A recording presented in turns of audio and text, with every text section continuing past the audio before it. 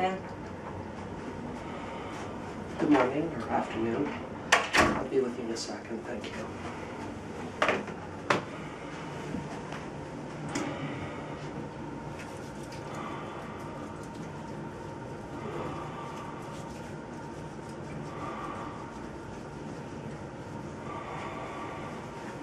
My name is William Sabo-Verzak. I'm a second-year medical student at Xavier University School of Medicine. What is your name, if I may ask? Mary Jordan. Mary Jordan. What brings you to the office today? Shortness of breath. Mm-hmm. When did the symptoms first present? When did you first start having shortness of breath? About 2 hours ago. Mm-hmm. And I was cutting the lawn. Uh-huh.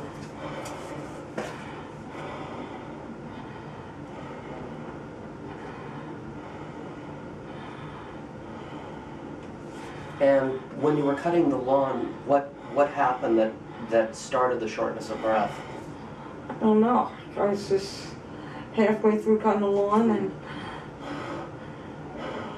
I just started finding it hard to, I guess, catch air. Mm-hmm. And roughly how long had you been cutting the lawn at that time?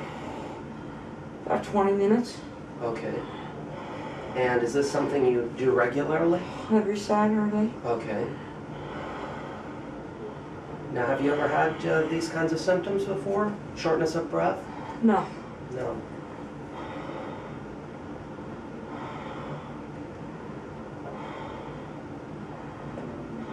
Let's see here.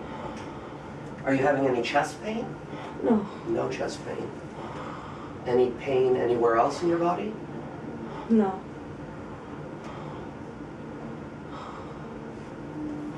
Do you know roughly how hot it was outside that day? Well, it's like 80, I guess. Mm-hmm. And when was the last time you had anything to eat or drink? 7 o'clock this morning. Mm-hmm. I had toast. Okay. Did you have anything to drink at that time? Just some juice